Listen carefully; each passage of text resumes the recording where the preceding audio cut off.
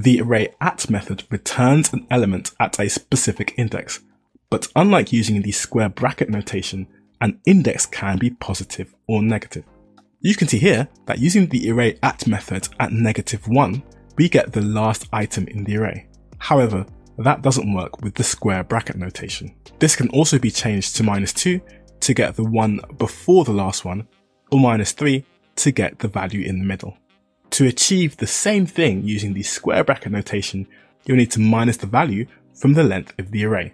So here you can see, in order to get the last value of the array, I need to minus the length by 1. By the way, I'm using a plugin here called Quarker to display the values inside of VS Code without running the code. It's a very cool plugin that you can get for free, but I'm also giving away premium licenses to Quarker. Check out the link in my bio for more information.